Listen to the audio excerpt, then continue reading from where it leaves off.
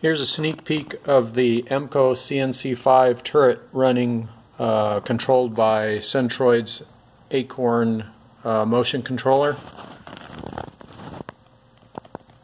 The only thing that I did to the turret is I added a small Hall effect sensor on the back of the turret. This is for testing, but something more permanent would be installed. But this is so that the control can find position 1 on the turret. That's all that does. It's a little magnet stuck on the retaining ring on the back and then a Hall effect sensor on the back.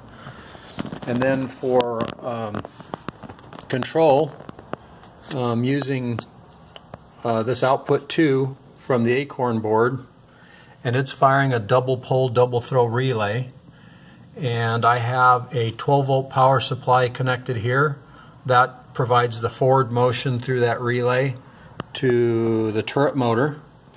And then here I have a small DC to DC converter. So it takes 12 volts, and then turning that tiny little pot right there, I've adjusted it to about 3.5 volts.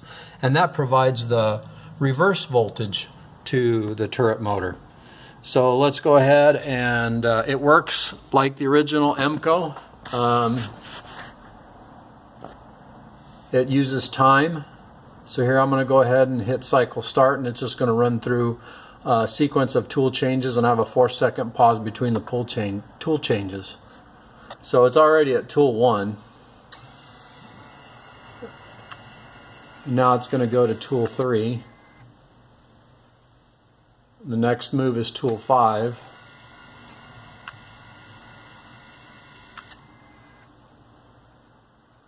And now the next move is tool 2.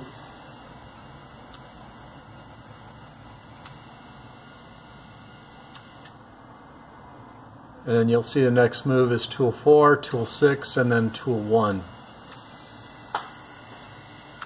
And it seems to be working quite reliably.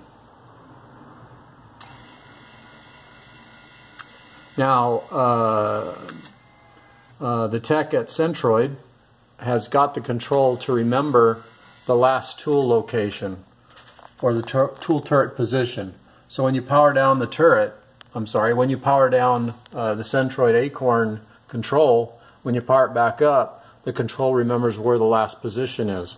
Now I can home this just by homing the machine or pressing that reset home button.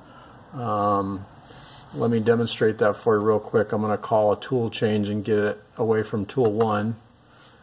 Go T0202 and cycle start.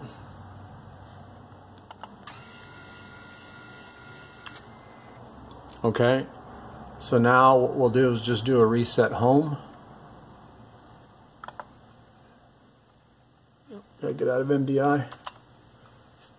Now we'll do a reset home, and you'll see it's going through its M18 is to home the turret. So it's going to home that turret back to tool 1.